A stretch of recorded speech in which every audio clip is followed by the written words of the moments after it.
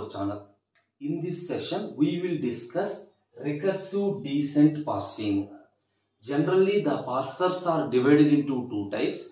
One is a top-down parser, second one is bottom-up parser. Under top-down parser, we have two things. The parsers with backtracking and the parsers without backtracking. With backtracking is implemented by using brute force approach. Coming to without backtracking, again without backtracking is categorized into two types. One is the recursive descent parser and another one is predictive parser. So the recursive descent parser is a top-down parser. Simply a top-down parser without backtracking. Okay. So here our aim is we have to construct the recursive descent parser for the given grammar. The procedure is very simple.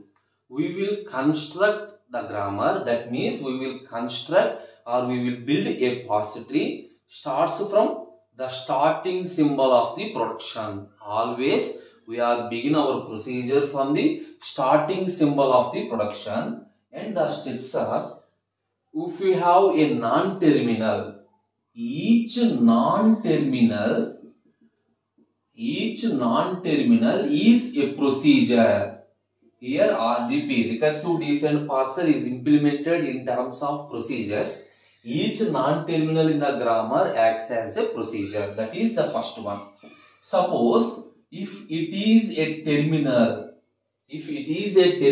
then what to do? You have to compare the terminal in the production with the input string. Actually, what is our aim? Our aim is from the given grammar, you have to generate some input string.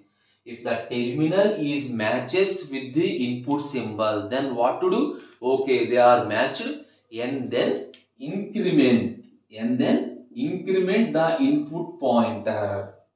That means whenever there is a matching, then you have to perform comparison with the next character in the input symbol.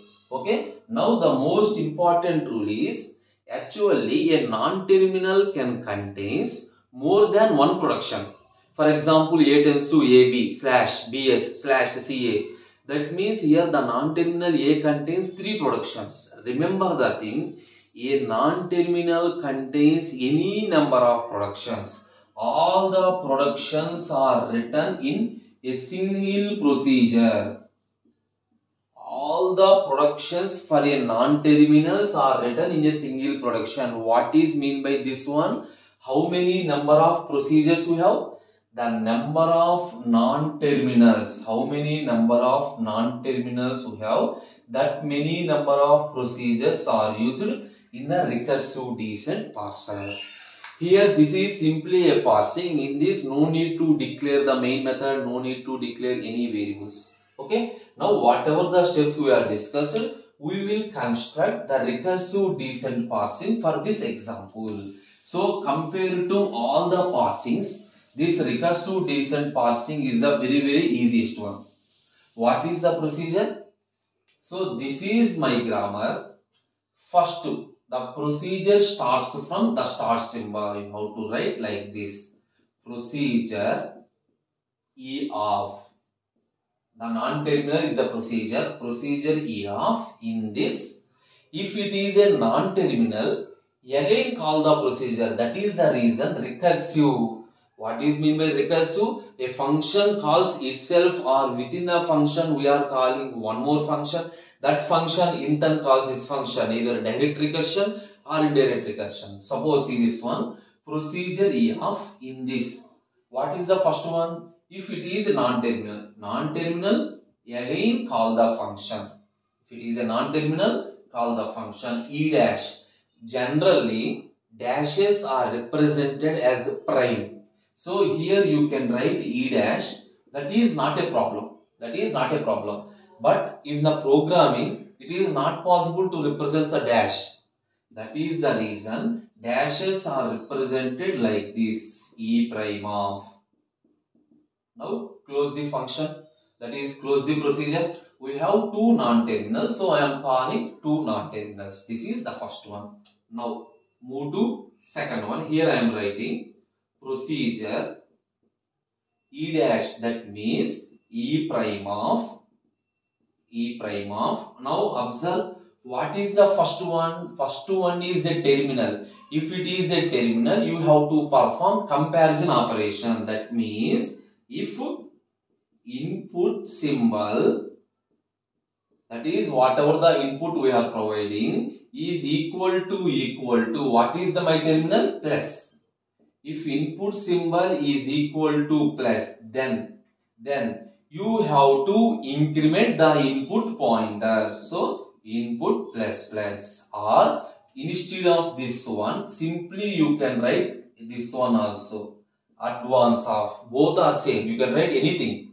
Whenever the input symbol matches with the terminal, for each and every terminal we are writing the statement like this. Then simply increment the input pointer, or simply you can write advance.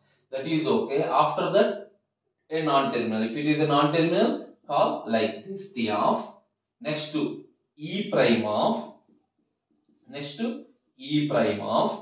this entire thing comes under if. Else in the sense, that is stop the process. So else return, empty return is performed. Else in the sense, an empty return is performed. This is the procedure for E dash. Now write down the procedure for third one. Procedure T of. In this, first we have to call F. So simply F of. And then call T dash. T dash is called like this, T prime of. Now procedure E is completed. Procedure T is completed. Now T dash.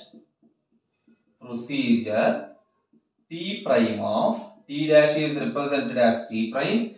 First star. Whenever a terminal, simply the statement is like this. If input terminal, that is input symbol, is equal to what is my terminal here? Star. If it is equal to star, then advance of. Or instead of this, you can write input plus plus, whatever it is. It is completely your wish. Followed by the function f of, followed by the function t prime of. This entire thing is under if case. That means T dash has two productions. One production starts with star, another production starts with epsilon. So if condition, if it starts with star, then we have to perform this operation. Suppose if it does not match in the sense, else return. That means a null string. Else return in the sense, simply a null. Now procedure F of. Under F, first one is the left parenthesis. You have to write like this. If input is equal to left parenthesis, then advance of. Second, write E of. Third again right parenthesis. Again you have to check. If, that is else, if, not if. If input is equal to right parenthesis after E of, not else. If it is equal to right parenthesis, then simply advance of. Okay. This entire thing comes under if case. That means if the string starts with left parenthesis, we are implementing this one. Input is equal to left parenthesis, E of, input is equal to right parenthesis. Whenever terminal occurs, simply write the if condition and then increment the input pointer. And ID, simply else if input is equal to ID, simply advance of. The same logic, simply advance of. In the previous one we have epsilon. That is the reason we are returning an empty. That is empty return statement. Here we have two cases, whether the input starts with, that is the production starts with either left parenthesis, that is the first if case, or starts with ID, that is the else if case. This is the way to construct recursive descent parser. Now simply consider one example how it is processed. ID plus ID. $. What do you mean by $? Always a string ends with $. The The procedure is very simple. First, the production starts from E, the start symbol. In this, call the function T, right? Whenever you call the function T, control goes to this T, right? In this T, we are calling the function F. Now we are moving into this F.